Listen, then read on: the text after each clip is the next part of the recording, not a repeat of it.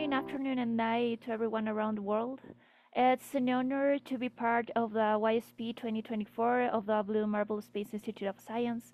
Today, Itziar, Zubeldia, and my person, Daniela Caizapanta, are going to present about the classification of Carbonaceous meteorites using machine learning. And this project was directed by Dr. Henderson Jim Cleves, Dr. Anirudh Prabhu, and Dr. Huan Chen.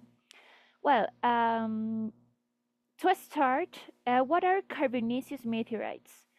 Carbonaceous meteorites are a type of stony meteorite that contain high amounts of water and organic compounds. They are classified into several groups, with most famous being like Ci, Cm, Co, Cv, and Cr types, each with different chemical compositions and mineralogy. Their mineralogical composition is thought to reflect their formation and evolution during the early history of the solar system. In this slide, we can see a sample of meteorite.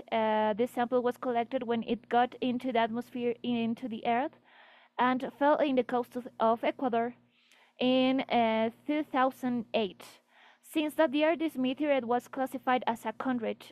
This sample is from the EPN's museum in my university here in Quito, Ecuador. So what is a chondrite? Why a chondrite? The geological significance carbonaceous meteorites are considered to be among the most primitive and unaltered materials in the solar system. Studying them provides insight into the conditions that prevailed in the early solar system over 40.5 billion years ago. Their composition reflects the original material from the planets, the moons, and obviously our solar system that was the bodies formed. Composition and mineralogy of these meteorites are composed of various minerals such as olivine, pyroxene, and other phyllosilicates like clay minerals, along with carbon-rich compounds. They often contain chondrules, which are small, like we see in this case in the sample. That's why the name of these samples, chondrites. These round particles that form into the early solar system and the presence of water and organic material suggest that these meteorites were not exposed to high temperatures and likely organized form primitive asteroids that form far from the sun. So, with this introduction in our project, to identify these rocks, these space rocks, we use the sample hand and the thin section to identify the minerals and to get the specific classification of these samples. In geology, we do that. So in the graph that we see in the below part, we see the process of the formation of the chondrites, right? And the objectives of our project is to analyze the data that was collected by Dr. Huan Chen and analyze all the organic contents of these CCs. Then we try to classify of these meteorite samples that we have to study, obviously, and try to take a main process to classify in a specified way. Well, hello, can you guys hear me? Okay, good. So hello everyone, my name is Itziar Zubeldia and I was really excited to participate in this project this summer. I will say that the methodology was divided in 3 phases. And today I will walk you through. So the phase number 1 was data organization. And basically what we did was start with the data that was measured by the FTI CRMS at the um, National High Field Laboratory in Tallahassee, Florida, right? And those included solvent extracted organics of 24 different samples of different type of meteorites. And those, we had a few carbonaceous meteorites, Martian meteorites, and some synthetic laboratory analogs.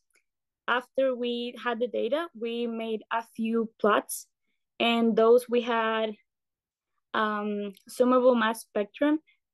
Those helped us analyze and visualize mass differences.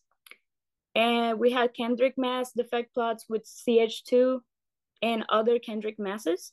Those helped us identify homologous series in the spectrum. And the ones that I worked on, they were two different types. I worked on the 3Ds, and those were band equivalent plots. And those, for the 2Ds, they used hydrogen over carbon and oxygen over carbon. And for the 3Ds, we used we added nitrogen over carbon. Those helped us visualize the atomic ratios. And we had also mass different networks plots and elemental ratio plots. Those gave us more like an insight of what we were gonna work on over the summer. If we can move to the next slide. Okay, so the phase number 2, after we got the data, we have to make some code. And at first it was a little time consuming just to, plugging each raw data one by one, all that stuff. So we decided to automate the process. And what we did, we wrote a Python script that not only took the data from the directory, from the downloaded raw data. So it pulled the information from the directory, it made the plots and all the different graphs that we needed. And on top of that, it saved them as an HTML file that helped us access more efficiently and share within all the participants in the project. And that saved us a lot of time and effort, honestly, and helped us to focus more on the third phase that I'm not gonna explain until I show a few of the different plots. So this is this summable mass spectra plots. Those are the ones that Daniela worked on. And then we have that's how they look like. And then we have the 3D band equivalent plots. And this is how they look like after. Those are the HTML files that were saved from the code. And then our third phase will be the most exciting part of the whole project, honestly. I really enjoyed it. And that was the machine learning part. So in this one, the analysis, okay. In this one, we use principal component analysis, or also known as PCA, to simplify and see the trends. And one of the big results was the one on the left, and that is called PCA reduced hierarchical clustering dendrogram. And in this one, we could see all the 24 samples together based on similarities.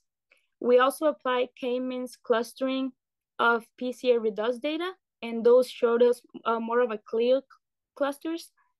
And also our team produced novel data visualizations of heat maps, and those are all the way on the top. In those, we could see the organic content of the various samples overlapped each other, and that gives us more of an insight of their similarities and differences within each other. And I believe that this machine learning and clustering techniques really helped us see things that it wouldn't have been obvious otherwise. And those will be a nice tool for the next summer YSP to, further analysis all the data that we have and that we have obtained. That was my summer. I really enjoyed it. Thank you, YSP. And I will leave you guys with Daniela with further conclusions. Thank you. Thank you, Itziar. Well, the importance in this study of the early solar system, obviously, with the meteorites, provided treasure trove of information about the our solar system, and the astrological importance of information. In this case of the Carbonaceous meteorites are also critical in the study of astrobiology. As they contain a wide variety of organic molecules, some of these compounds are essential to life as we know it, and their presence in meteorites suggests that the building blocks of life could be widespread in the universe. Some scientists propose that such meteorites may have played an important role in delivering these organic compounds to the Earth, contributing to the origin of life, as some scientists here in the BMCs, for example, our mentor, Dr. Jim, has done until now. In summary, carbonaceous meteorites are not just space rocks, they are a window into the past, revealing the history of the solar system and the potential origins of the life here in the Earth. Their study continues to be a cornerstone of the planetary science, geology, and astrobiology. So we wanna thank to our team, Julia, Itziar, Ibrahim, Gavin, Fergal, Dean, and all our team, because it was an amazing work. It was awesome to work with them, and also I have learned at all. And it was an amazing experience to us to be part of the YSP in this summer. So thank you so much to everyone. And if you have any questions, so we're gonna hit it.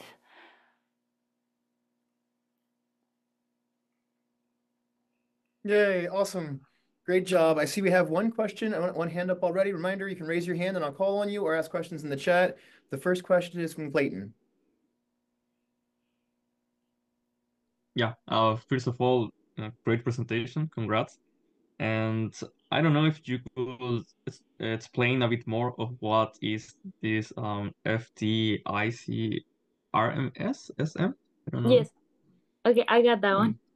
At first, when we started the project, I looked at that abbreviation and I kind of freaked out. And then looking further to what it means, it stands for Fourier Transform Ion Cyclotron Resonance Mass Spectrometry. So in other words, without using complicated words, is in simplistic way to say they measure tiny molecules with a magnetic field, and those give you really high resolution and precise numbers. The reason why that is super important for this project is because meteorites have so many different types of chemicals and biological and like there's so many different types of data, and we needed something so precise. That's why the National High Magnetic Field Laboratory in Tallahassee, with Dr. Chen, she's the one that like used that technique to give us more precise insight on the meteorite samples. So that's what it basically does, is a magnetic field that spins around ions and calculates the mass of this, giving us like super high resolution and precise data. Oh, okay. Thank you. Okay, thank you.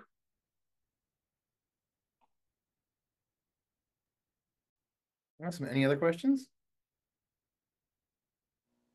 Yes, we have one on the chat that says, did you use data from micrometeorites?